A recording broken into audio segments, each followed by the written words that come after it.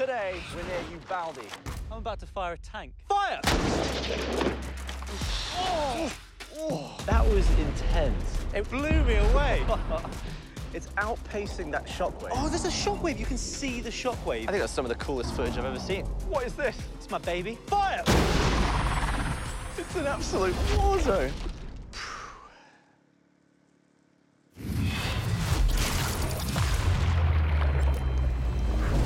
Well, that was honestly some of the most insane high-speed footage I've seen.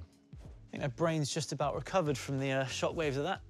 It was loud. It was loud. The D20 was loud. 3, 2, 1, fire!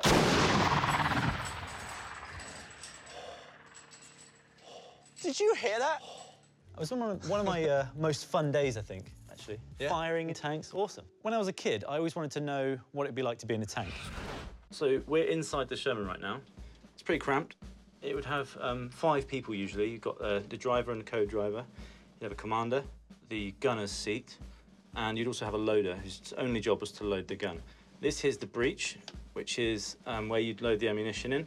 So you have to punch it in with your fist and quickly remove your fist because this part will come across and lock in, and then you can fire it. I can't imagine, especially with 5 people in here, what the change in pressure must be like when this thing's either getting hit or shooting. Actually being inside the tank, you get much less of an effect when you're firing it. It doesn't feel as beefy. Because you're outside, you have all that pressure.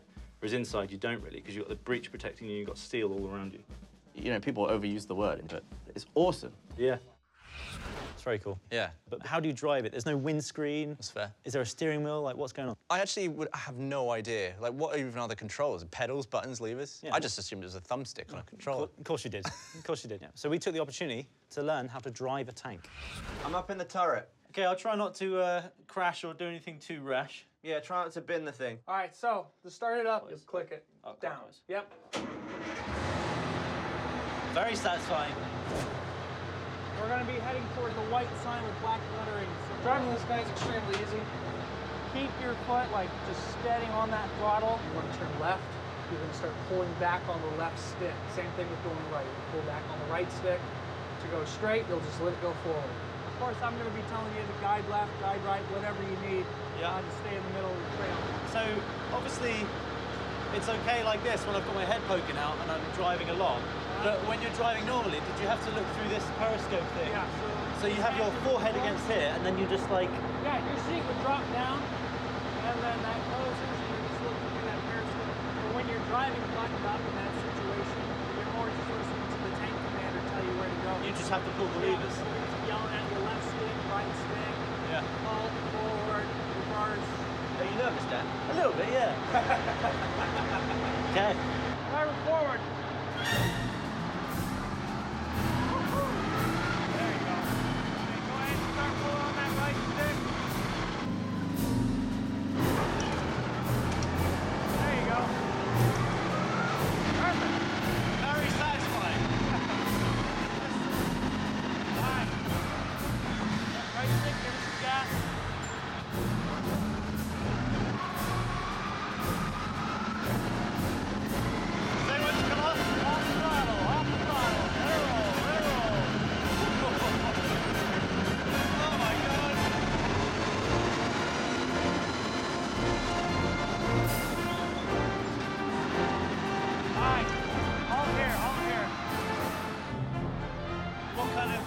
Miles per gallon does this get?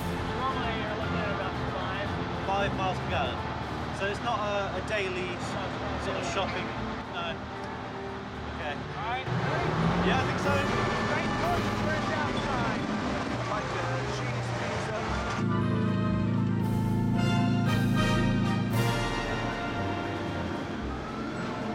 Perfect.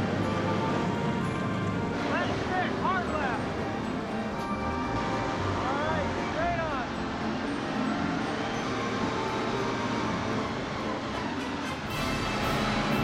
Like it was nothing. All right, going full left stick. Straight. Take it nice and easy coming up the berm. Nice and easy. We'll go ahead and stop here. Perfect. Is it fun to drive? It's just pretty cool. You just have these 2 levers. I think I could drive it. I think you could do it. Yeah? I think that even though you can't even drive a car, I think you could drive a Don't have a tank. Is that driver's weird? I think it's easier. Well, now we all know how to drive a Sherman tank in an emergency. Or a zombie apocalypse. Or a zombie apocalypse.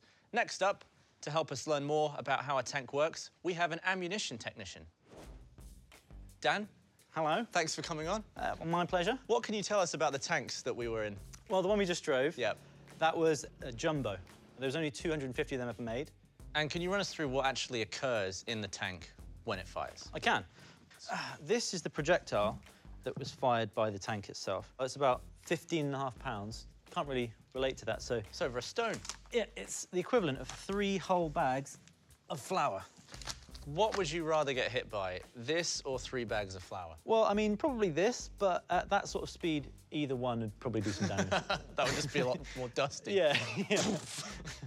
So what happens is, if I lay it down on the side here, imagine here we've got the cartridge case.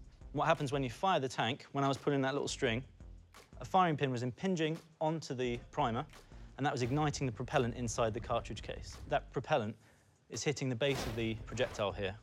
See this part here? This is called a driving band. This is copper. So this is softer? This is softer. So if you look down the barrel of the gun, you'll see the rifling, like twisting grooves. And because this is slightly wider than the projectile itself, the copper engages in the rifling of the barrel, and that then imparts a spin on the projectile. So this little strip is the reason it's coming out like this? Yeah. Okay. And I'll show you what I mean. This is one that we've previously fired. Can you guess which one has been fired? Yeah, we dug this out of the ground, and you can actually see these individual grooves here are the copper that have gone through the rifling there. This engages in the teeth of the barrel and then causes the projectile to spin when it comes out. Every 10 inches it travels, it's done a complete rotation. So to clearly illustrate what I'm talking about, we can just see the footage. So this is my favorite shot. So almost as it travels the length of itself, it's coming round on a full rotation. Yeah, so if it wasn't spinning, that would just be tumbling through the air.